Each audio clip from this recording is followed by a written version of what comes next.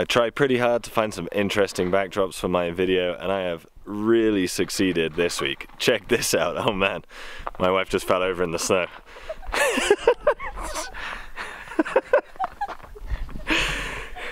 It's slippy.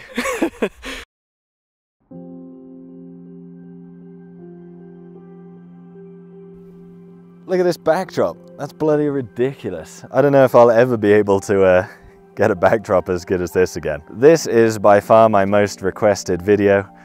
I can't talk about America without numerous people leaving comments. What do you think about the Solutrean hypothesis? So here I am telling you what I think about the Solutrean hypothesis. And I'm not a big fan. For those that don't know, the Solutrean hypothesis is the idea that the first Native Americans, or at least a wave of Native Americans, arrived in the continent from Europe rather than Asia, which is the mainstream opinion.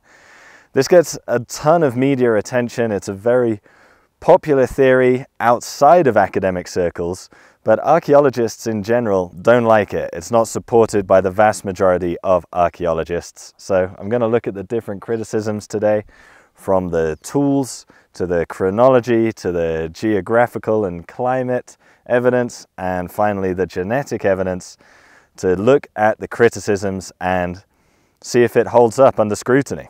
The cornerstone of the Solutrean hypothesis, it really rests on the similarities in how some stone tools produced by Clovis and Solutrean peoples were made. To produce their bifaces, they basically used the same technique. I'm no lithics guy, I'm no anything guy, I'm no expert on anything, which is why all my sources are always in the description, but I'll try my best to explain. The main proponents of the Solutrean hypothesis, Bradley and Stanford, comment that the material cultures feature similarities in how some of the tools are produced. Both Clovis and Solutrean bifaces, for example, feature evidence of overshot flaking. However, visually you can see that they produced them in two different styles. The Solutrean produced leaf-shaped spear tips. The Clovis had a distinctive flute at the bottom, which has never been found at a Solutrean site. Solutreans also produced a lot of bone and microlithic points. Some Solutrean sites, these make up 40% of the artifacts. These are much rarer or even totally absent in Clovis sites. If these two cultures are related, why such variation in style and material? Critics argue that just because stone tools are made in the same way, it doesn't mean that these cultures are connected. This sort of hyper-diffusionist view of archaeology and world history has really wildly fallen out of favor. Because after all, there are only so many ways to make a spear. It's entirely possible that two groups of people can think of the same way independently. If that's the only evidence of a cross-cultural connection, they probably weren't connected. The Solutrean and Clovis people made far more than just bifaces though.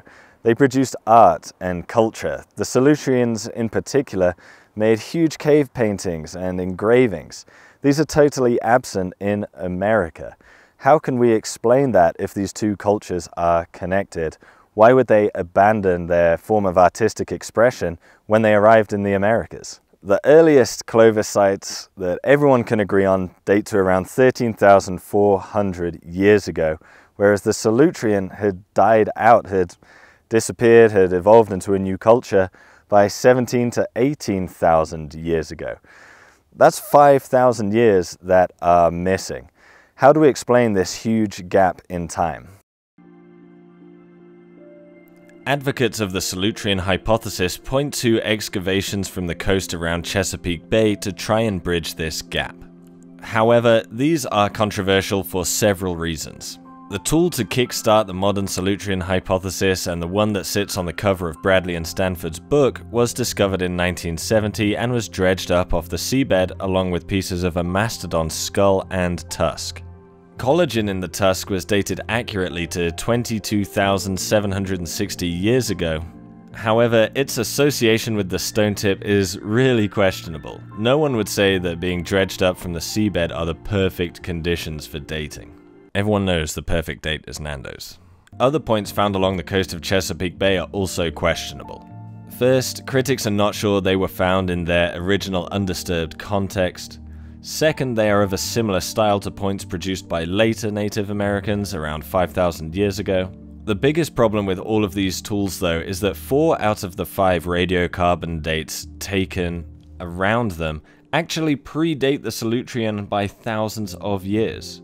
So according to the hypothesis, if similarities in the tools are evidence of a transatlantic connection, shouldn't we be saying the Solutrean was therefore a result of Native Americans traveling to Europe? As you can see, the dating of these artifacts and the conclusions drawn from them are really open to debate. And if that is the case, we have to look outside of the stones for further supporting evidence, such as climatic and geographical data, and of course, genetics. For the Solutrean to work as hypothesized, it really requires an unbroken bridge of ice between Europe and North America. However, recent climate studies have cast doubt on the existence of this ice bridge, and if it did exist, it might not be how we envisage it.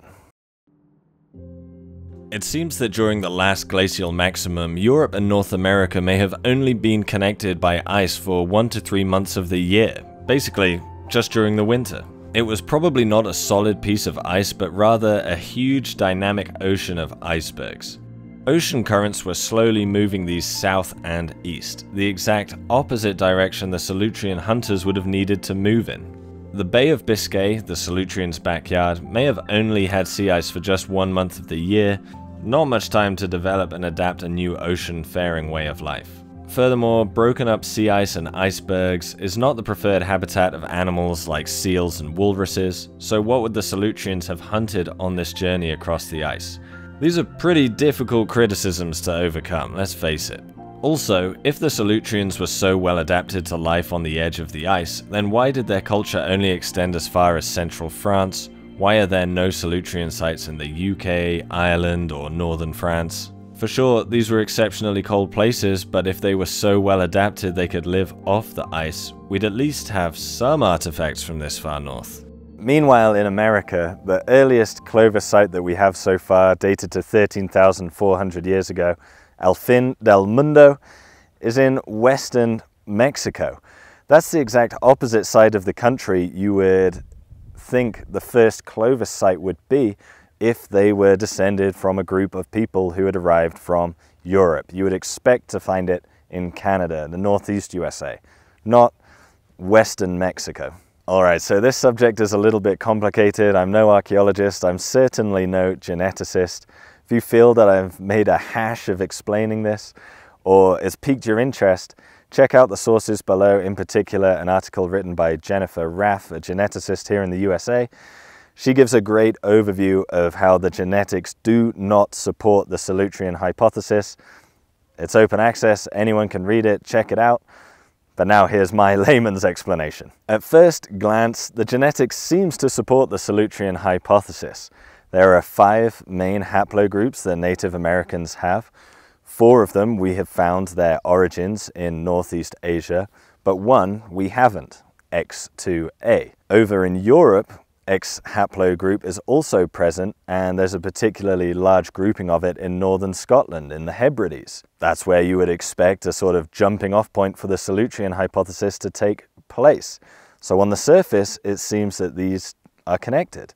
But scratch beneath that, and these connections quickly unravel. First, X2A is only found in the Americas, not in Europe or in Asia.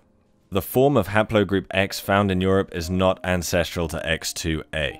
They share an extremely distant ancestor, but one is not ancestral to the other. It shouldn't surprise us that Native Americans and Europeans share some degree of common ancestor.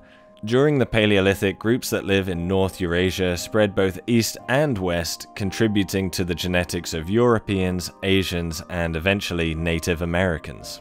Equally plausible, the arrival of haplogroup X in Europe could be a result of the Neolithic Revolution, as it is also found most commonly in the Middle East.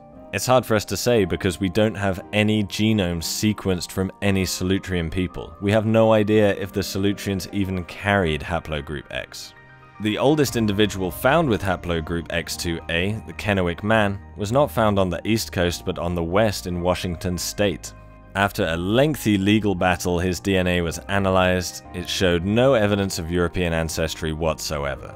He is most closely related to modern Native Americans, particularly the Colville tribe who still inhabit the area. The latest genetic evidence suggests the peopling of the Americas was one rapid event involving a population that contained all 5 of the main haplogroups.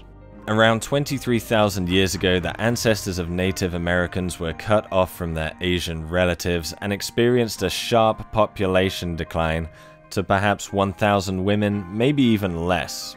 I mean, I'm sure there was some men in there too, but 1,000 women or less. The most likely explanation is that a population in Beringia was cut off from Asia by the last glacial maximum. We can see in the genetics that between 19 and 15,000 years ago, this population rapidly expanded. Again, the most likely explanation is that as the ice retreated and the weather improved, the Beringians exploited the new continent of America that had just opened up for them. Now, that's not to say we know everything. A recent DNA study of people in Brazil found that the Sarui and other Amazonian groups share some ancestry with modern Australasians. The most likely explanation is that this is either a false positive, basically a mistake, or that the ancient Beringian population was more diverse than we had originally thought. Finally, to bring this back to the Clovis, over here in America, there's only been one body found in association with Clovis tools, and that's a child found in Montana called Anzic-1. Their DNA was analyzed and they are found to have no European ancestry whatsoever. Now, we can only make our hypotheses on the evidence we have, not on what we wished we had. If the only body found next to Clovis tools has no European ancestry, that's pretty damning for the Solutrean hypothesis. So that's it. That's my take on the Solutrean hypothesis. I'm no fan. I believe these hurdles are huge. These criticisms are valid. And there's a lot more evidence that would need to be collected to prove the Solutrean hypothesis right. I personally can't see how the genetic evidence in particular will ever support it. I mean, we don't know everything. Who knows what future discoveries will discover. But as it stands, Native Americans don't have European ancestry. I'm not one of these people that believes a population can be wiped out. The Clovis spread from central Mexico to the north of the USA to Quebec. Quebec's in Canada. So that's a huge area. I can't believe in an area that size people can be wiped out without any hanky-panky. Okay, someone at some point is going to sleep with someone else and it's going to leave a genetic legacy. The absence of that is really damning. Thanks for watching, guys. That's all I've got on the Solutrean hypothesis. See ya.